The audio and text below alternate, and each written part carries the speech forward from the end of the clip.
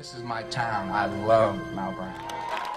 Well, as a person, I first met Lowe's when he was just coming out of West Virginia. I was assistant coach and player, and came back and was assistant coach with the New Jersey Nets, and he had an opportunity to come up and play a little bit. First of all, Lowe's was the only player that I knew that had made it to the NBA, and he was from Mount Vernon. I mean, just hearing everything from him, I remember at a young age, he would take me in his office sometime, and we would just talk about the game, and I would just try and just soak everything up that he would say. When I see 5 kids doing something positive, there's only one negative doing it. And I believe today, as we support the positiveness, we share with those young people that small percentage. And that's what I see when I see Mount Vernon. I don't see that 1%. There's only one place. I've been everywhere, and I find myself back here in Mount Vernon. If your mom were to describe you today, who would she say Lowe's Moore is? Well, I think the hallmark of whether your parents like you or not, or appreciate you, is when they speak about you all the time, and when I see my mom and I see her around people, whether she's at the church or she's bowling or out in the street, she's always talking, about her kids, not just me personally, but and she's very proud that she was able to raise 4 kids and that stayed out of trouble, and listen to, or she was able to lay a foundation for her kids that the kids actually practiced. It doesn't mean that any of us were perfect, but we were able to avoid some of the pitfalls, and so my mom is very proud of that. And when I go over, she helps out at the church. She does a lot of cooking and baking, and when I go to the church, she never neglects the fact to tell everybody, that's my son. Do you have to take out the trash when you come by the house? I will do whatever my mother asked me to do. Okay. Well, there was a lot of pressure, growing up in the projects, and around 10, 11, or 12, my mom and dad was going through some very serious things, and with some domestic violence issues there, and my mom, outside of the building, said to me one day that my mom and dad, they were going to get a divorce. And she said to me, I know you're only like 12 years old, but I need you to be the man of the house. Wow. And she said that, remember, whatever you do, say, whatever movements you make, your brothers and your sisters are gonna follow.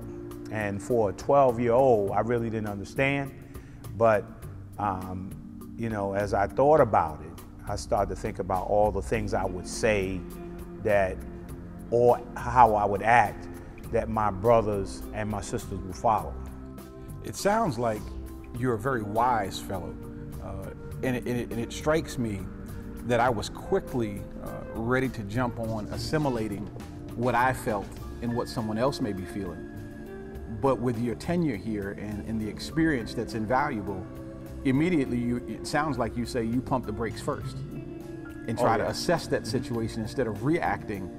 You've got to do a lot more assessment. So how do you get the time, where do you get the patience to deal with those situations and be the director? Well, I think that, some people, when I was growing up, people say, oh, he's a good athlete, or be labeled as a dumb jock.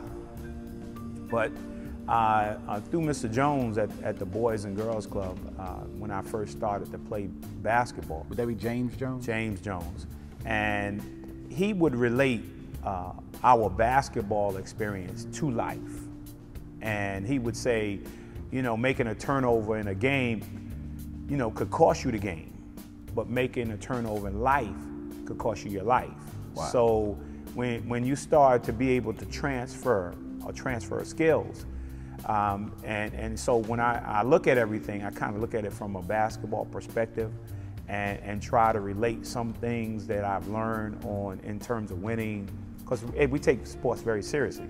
I took when I lost the game, man, I cried every game that I lost. And that wasn't many, you know, but I just couldn't stomach losing, you know. And when I got to college, you know, them guys said, man, you may do a lot of losing here.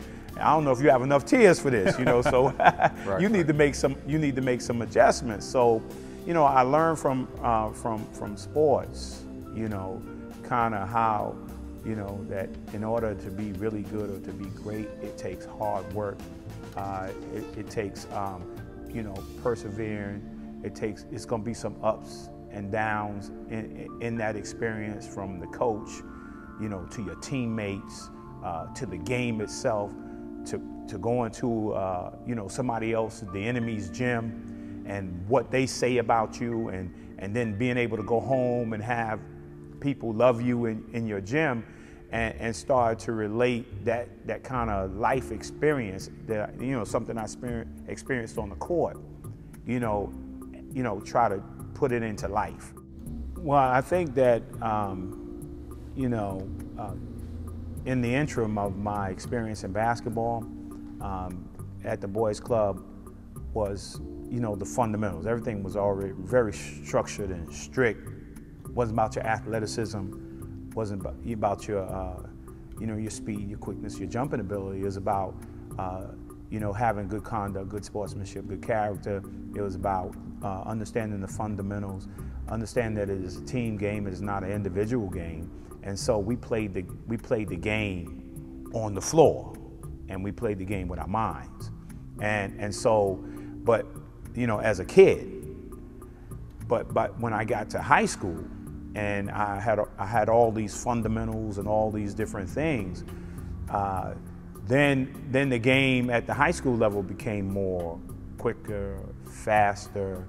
People became more athletic, and so you had to start using some of those physical gifts, you know, that a lot of people may have not seen as a little kid. They could see you dribble, shoot, pass, but maybe not see you jump or use any of your speed. But now I'm getting in a more competitive situation. I'm at the next stage, and so you have to make adjustments. So that's when, you know, people started, I had to use more quickness, more jumping ability. And then when people started saying, well, he can really get off the floor, then you have to learn how to manage that. The fans got to see it on the court during game time. Did you have to work at it, or was it all natural? You know, I think Mr. Jones was like one of those unique characters, man. I mean, for us to grow taller, he used to hang us from the door, you know. I mean, you know, to jump higher, he used to put this mark on the wall, and he'd test our vertical, and so you had to jump up and touch that tape. And he put something on your hand so you could see the mark.